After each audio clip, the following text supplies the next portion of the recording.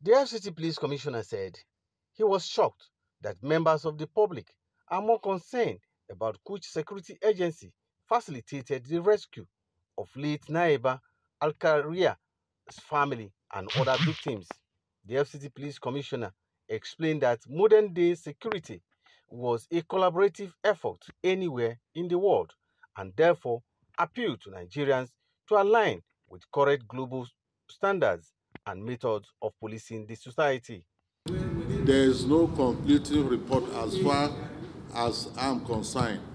If you want to know whether money was paid or this thing, go and see the members of the public. I mean the family, they will tell you. But as far as I'm concerned, I'm not aware of any money being paid as a commissioner of police. The commissioner also said some suspected kidnappers have been arrested within the Federal Capital Territory through intelligence gathering and sharing.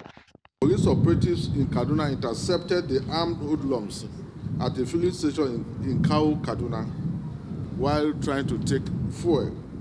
There was an exchange of fire between the police operatives and the kidnappers.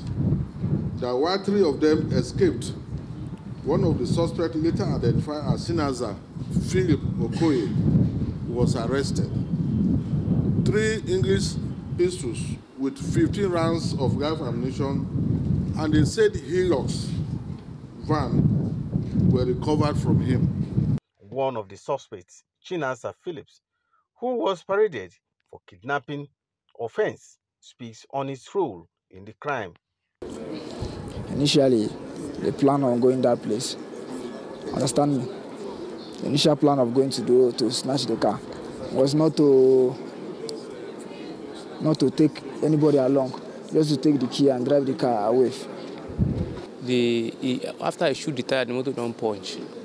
He came down, he go drop the man. There were 2 inside the motor.